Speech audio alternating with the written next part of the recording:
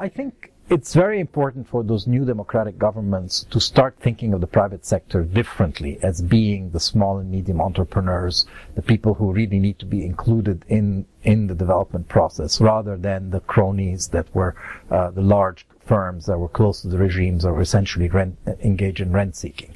And so if the new, probably Islamist-leaning democratic governments that do emerge see their interest as being connected to those small entrepreneurs, then I think eventually you're going to have a sense that the private sector is different from the cronies that were close to the old regimes. It's not going to be a quick process. I think it's going to be, I recently talked to one of the presidential candidates, and they're convinced that this is what they need to do, but they see that we have such a long history of a bureaucracy that is there to kind of suck the blood of the small private sector in some sense, that the petty corruption is ingrained in the way that the state deals with those small producers, that it's going to be a very long time before that attitude is changed and we get to kind of a more developmental state where you are promoting the growth of these firms rather than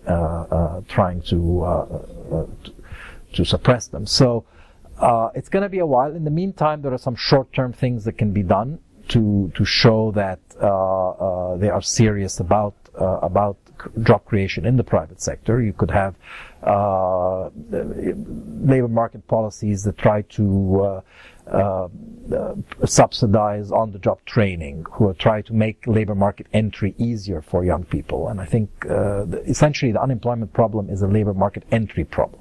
There's hardly any unemployment for people who've had previous work experience. It's all about this initial entry. And so if governments stress that phase, get that first job, get some experience, work, even if it's a job you don't think is the right job for you, I think that's going to move us in that direction. But I think it's going to be a while before you get all the aspirations met.